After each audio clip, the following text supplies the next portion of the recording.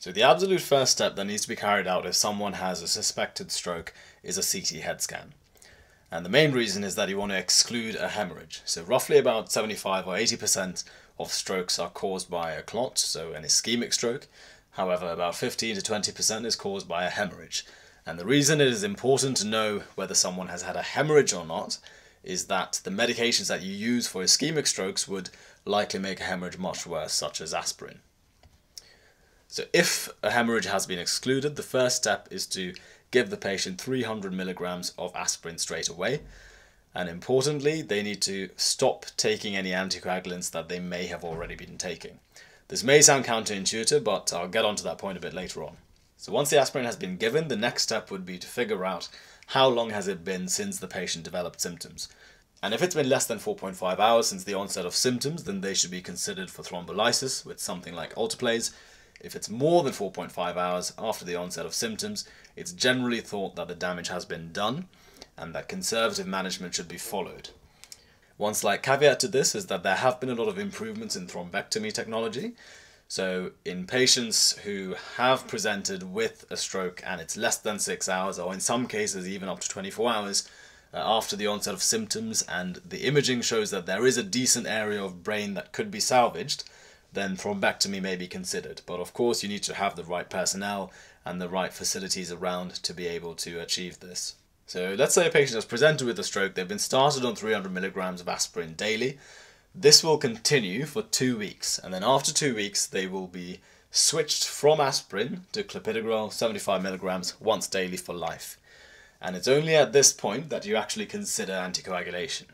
So the reason that anticoagulation, even prophylactic tinzaparin, isn't given to patients who've had a stroke is that during the first couple of weeks after having an ischemic stroke, there is a relatively high risk of hemorrhagic transformation, which means that you get bleeding into the space in which the stroke occurred.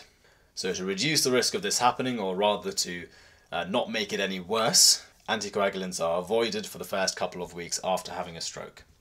Once someone has had a stroke, it's important to investigate to try and figure out why did they actually have this stroke.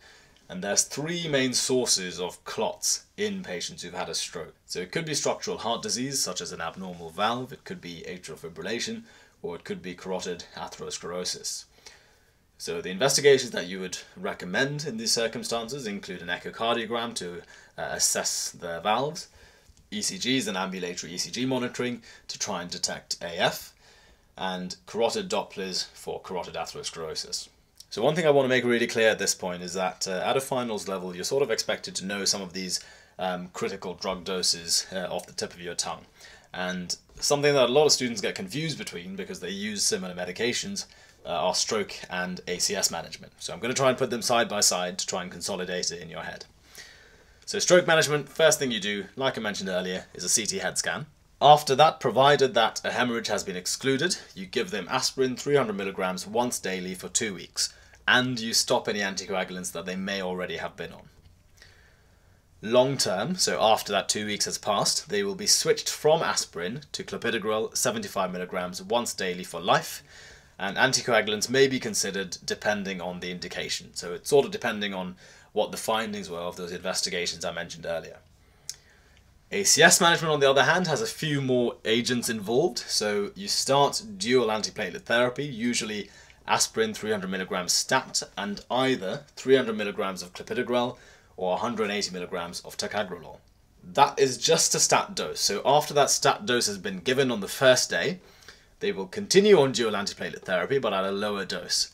So usually it's 75 milligrams of aspirin for life, along with either 75 milligrams of clopidogrel for 1 year, or ticagrelor 90 milligrams twice daily for 1 year. One other point to remember with ACS management is that you're likely to give either heparin, like unfractionated heparin, or fondaparinux to establish some degree of anticoagulation as well, depending on whether someone is going for a PCI imminently or whether they've been diagnosed with an NSTEMI, which may at some point in the near future require an angiogram. So I hope that clarifies the differences between ACS and stroke management.